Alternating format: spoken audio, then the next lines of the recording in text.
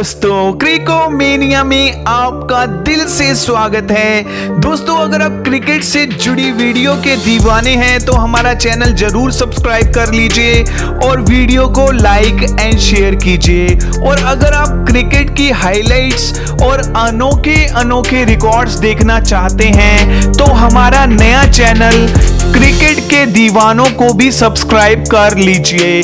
वहां पे हम अनोखे अनोखे रिकॉर्ड्स डालते रहते हैं। उस चैनल का लिंक आपको वीडियो के डिस्क्रिप्शन में मिल जाएगा। दोस्तों, आज हम बात करने वाले हैं वर्ल्ड कप फाइनल में शतक लगाने वाले 6 बल्लेबाजों के बारे में।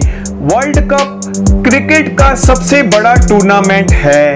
इस प्रतियोगिता में अच्छा प्रदर्शन करने वाले सभी खिलाड़ी वे टीमें अपना सर्वोच्च प्रदर्शन देते हैं। हालांकि हम बात कर रहे हैं वर्ल्ड कप फाइनल में शतक लगाने वाले 6 बल्लेबाजों के बारे में। तो चलिए दोस्तों शुरू करते हैं। नंबर 6 पर है महिला जयवर्धने।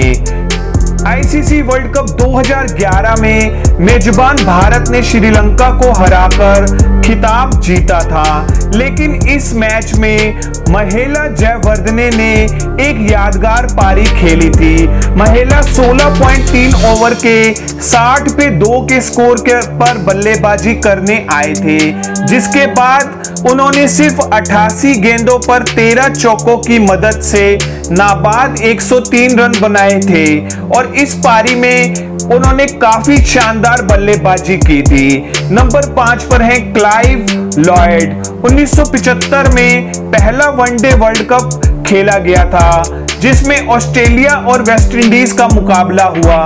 इस मैच में वेस्ट इंडीज के कप्तान क्लाइव लॉयड ने सिर्फ 85 गेंदों पर 12 चौके और 2 छक्कों की मदद से 102 रनों की मैच विनिंग पारी खेली थी। नंबर 4 पर है अरविंद डिसिल्वा। वर्ल्ड कप 1996 में श्रीलंका के फाइनल में ऑस्ट्रेलिया को हराकर पहला वर्ल्ड कप जीता था श्रीलंका ने। इस मैच में अरविंद डिसिल्वा ने एक ऐतिहासिक पारी खेली थी। डिसिल्वा राणातुंगा ने इस मैच में 242 रनों के लक्ष्य के जवाब में 124 गेंदों पर 13 चौकों की मदद से नाबाद 107 रन की पारी खेली थी। नंबर 3 पर है विवियन रिचर्ड्स। वेस्ट इंडीज के पूर्व महान बल्लेबाज विवियन रिचर्ड्स ने वर्ल्ड कप 1979 में इंग्लैंड के विरुद्ध शानदार शतक लगाते हुए दूसरी बार वर्ल्ड कप जिताया था। इस मैच में रिचर्ड्स ने 157 गेंदों पर 11 चौकों 3 छक्कों की मदद से नाबाद 138 रनों की पारी खेली थी। नंबर 2 पर है रिकी पॉन्टिंग। ऑस्ट्रेलिया ने वर्ल्ड कप 2003 में भारत को हराकर तीसरी बार वर्ल्ड कप पर कब्जा किया। इस मैच में ऑस्ट्रेलियाई कप्तान रिकी पॉन्टिंग ने वर्ल्ड कप इतिहास के सबसे शानदार और यादगार पारी खेली थी। पॉन्टिंग ने इस मैच में 121 गेंदों पर 4 चौकों और 8 छक्कों की मदद से नाबाद 140 रनों की पारी खेली थी। नंबर 1 पर है एडम गिलक्रिस्ट।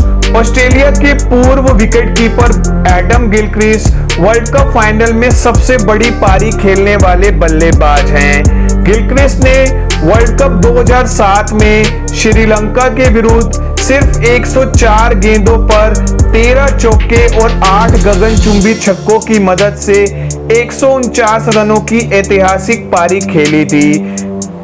दोस्तों, ऐसे ही शानदार रिकॉर्डों के लिए क्रिकोमेनिया को सब्सक्राइब कर लीजिए। जय हिंद दोस्तों।